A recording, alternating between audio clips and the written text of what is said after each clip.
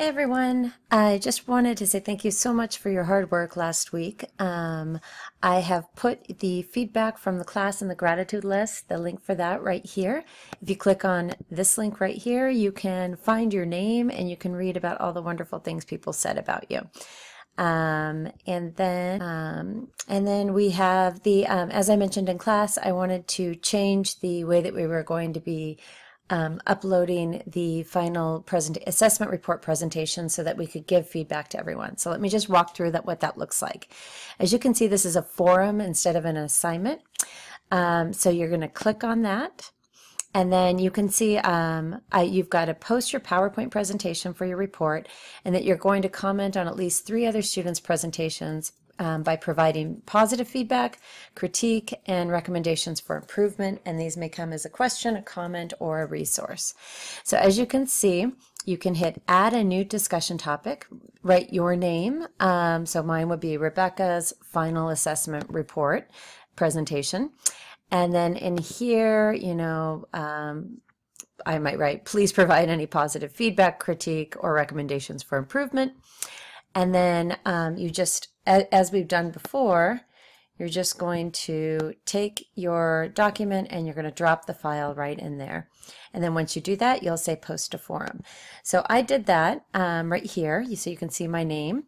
And we've got Rebecca's example assessment report. So I have it in 2 forms. So one is the PowerPoint. So when we click on that, it actually downloads right here, and you can see the example, and this is just right off the PowerPoint that one student used.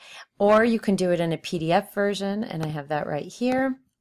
And you can see I just put the slides in as I saved it. I printed it with 6 slides per page and then PDF'd the document so that I could get it in there. Whichever way is easier for you.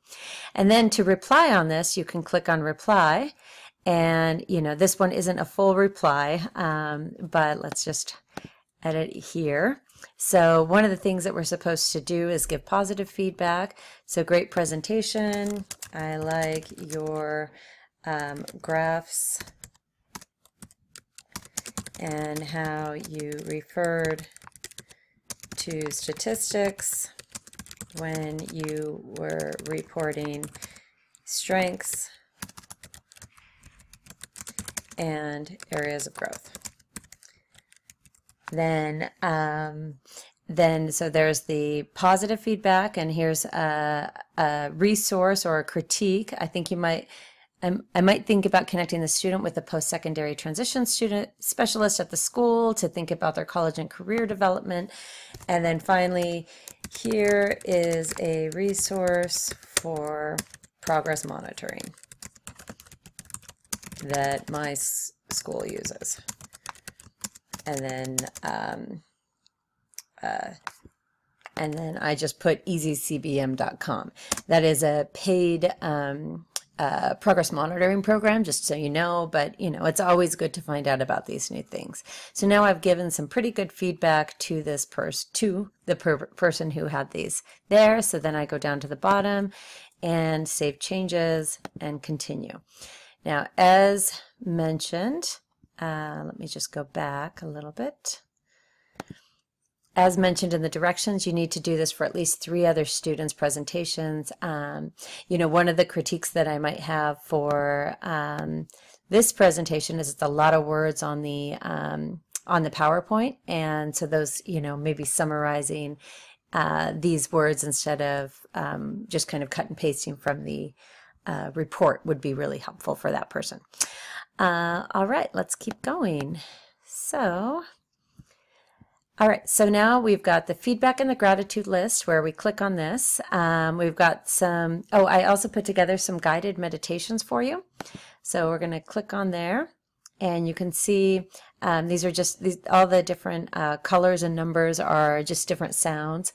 And then there's also some guided imagery there, abundance and the law of giving, breathing for balance. So these are just some helpful meditations that I've found over time. And I wanted to give you a little gift that you could take with you as well for self-care. So that's not required that you open that or use it, but I just wanted to share with you. So you're going to upload your final presentation, and you upload that right here with assessment presentation feedback form. And you need to get that done by the 26th. And then that way everyone can give feedback and everything. And then I'd like you to upload your final report right here by the 3rd of May. And then also, if you can please finish the evaluations. Those are in Campus Portal. And so your campus portal looks different than mine, or I would go through it. But there is a link to the evaluations, and it's really helpful when you do fill those out. So I think it's under academics. You go through, you should see the Connect EDU course evaluation connector. And when you click on that, so for me, because I'm faculty, it's just going to show me that for fall term, 7 out of 10. So it only shows me how many people have filled that out. Hopefully all of you will fill it out, but it really is a helpful thing for me as I move through my career, and then also just to give feedback to the university so they know how, what classes have been helpful and why. So that takes us through that. Just a reminder, so if you can get your final assessment report in by the 3rd, that's the very last date that I can accept assignments, because I need to get the grades done just actually right after that. And then here's the assessment presentation feedback form. So those are the 2 last assignments that we have. As always, if you have any questions, comments, or needs, please reach out to me. I am available and around still for you. And I would love to help you so that you all do the very best that you can in not just this class, but in your career. Have a great day.